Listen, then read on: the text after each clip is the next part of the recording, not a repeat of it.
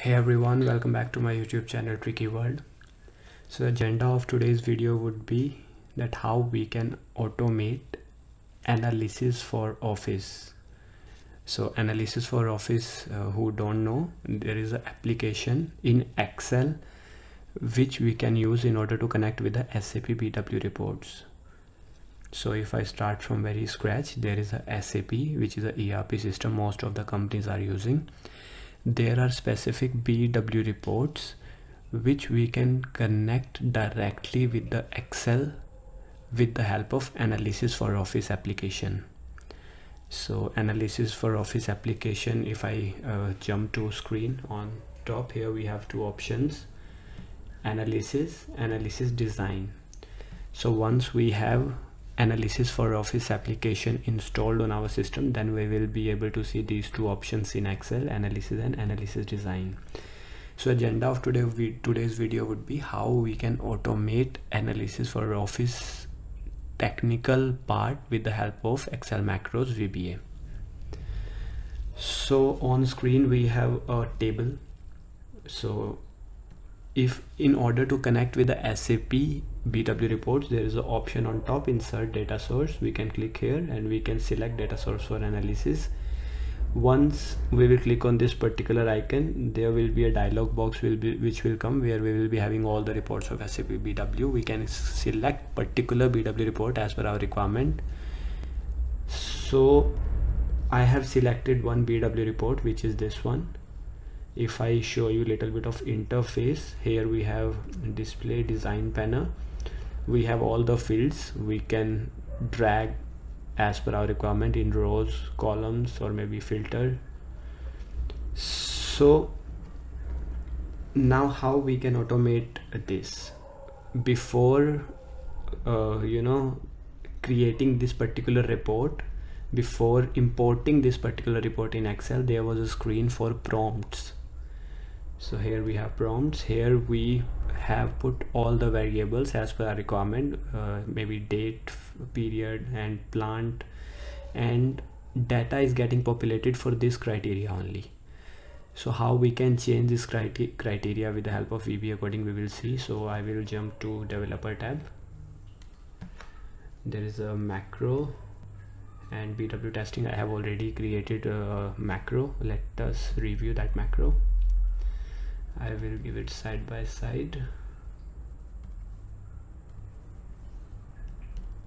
Yeah.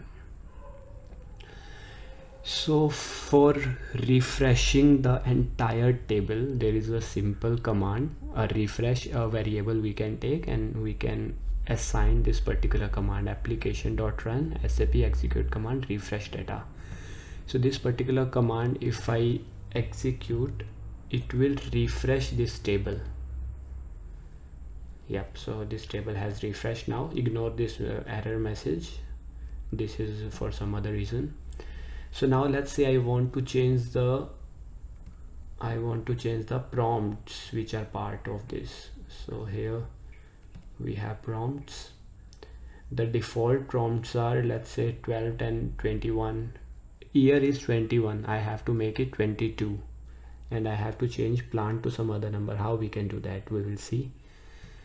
So okay, first of all we will declare a variable a, then there is a command application.run SAP set variable.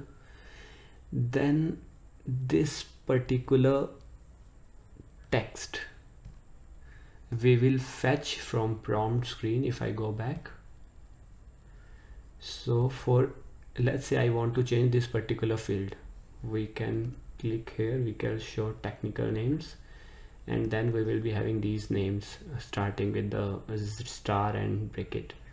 So for date, we have to copy this particular text, calendar days _4, and for plant we need to copy this particular text, plant _1. So I have already copied these two texts here. One is for calendar day, second is for plant. So first value would be this fixed value SAP set variable. Second value would be the prompt variable code which we want to change. Third would be text which we want to change. So In case of date, it is a range, so we need to give it a range here, which with the dash in between of dash. Let me put it on full screen. Yeah, so let's say I will change it from 01, 03 and 22, and same I will change to, let's say, 22. So this is our third value we have changed. Fourth blank you can ignore. Fifth ds_1. So this is a database. This is the first table in our Excel file, so it will be ds_1. In case there is a two tables, then ds_2 would be there. Same way, the second we have declared a variable b application.run, same plant. So plant, let's say we want to change 2560 and this. So if I run these two statements, first one F8, as we can see there is a loading which is there in the backend, and second statement. So now both